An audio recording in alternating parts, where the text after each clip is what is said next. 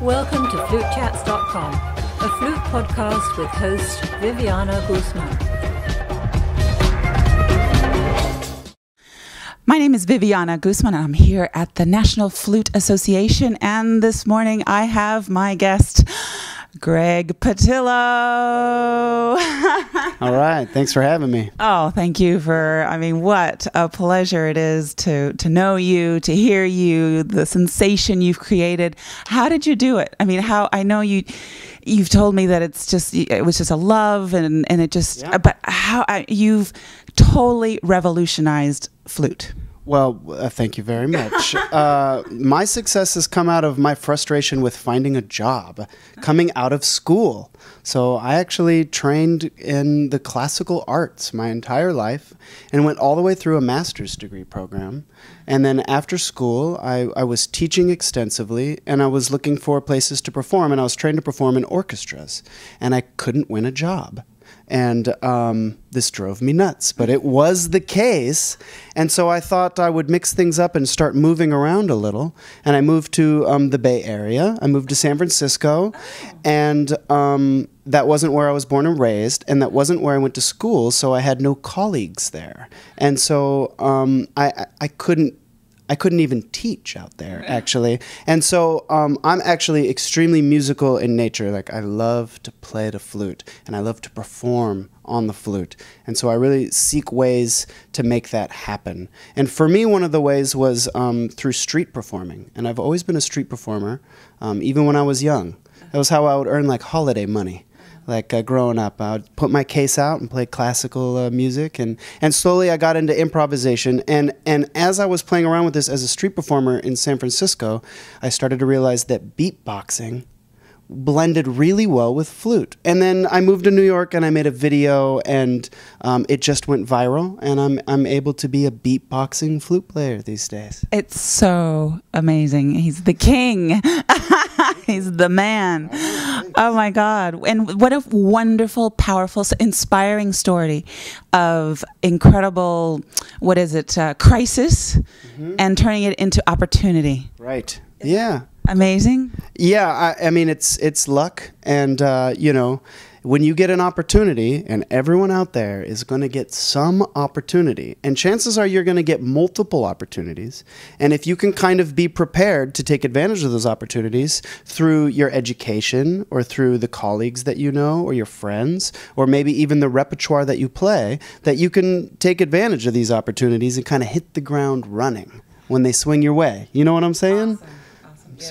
Yes. So get to work, everybody, and start getting out and making your own opportunities out there. That's right. Oh my God. That's exactly right on. Yeah. I've always said that it's important to look for your own creativity.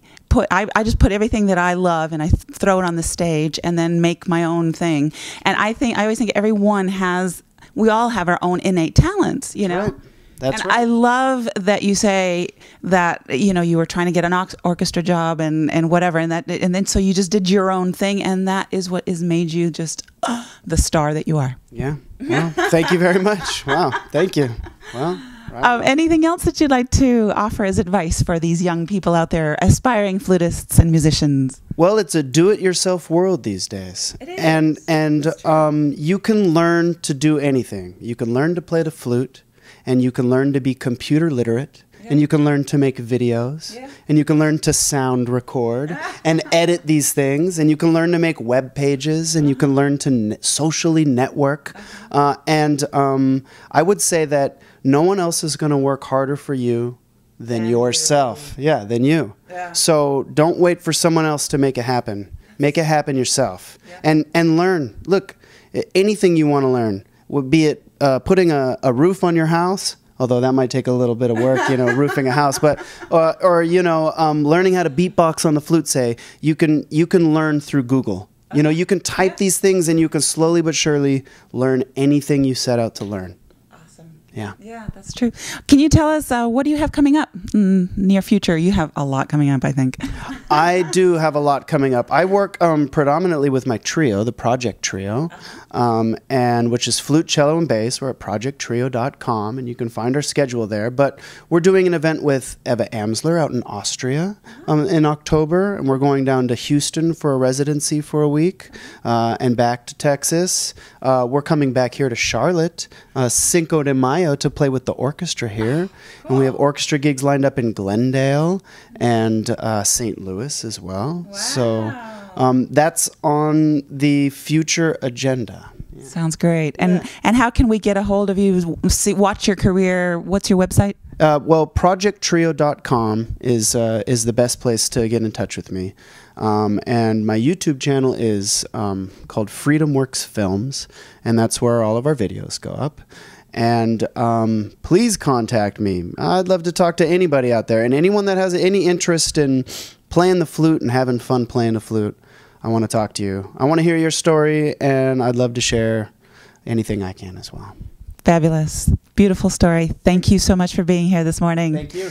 This is Greg Pattillo, the man. I'm Viviana Guzman, and this has been reporting from the National Flute Association 2011. Yeah.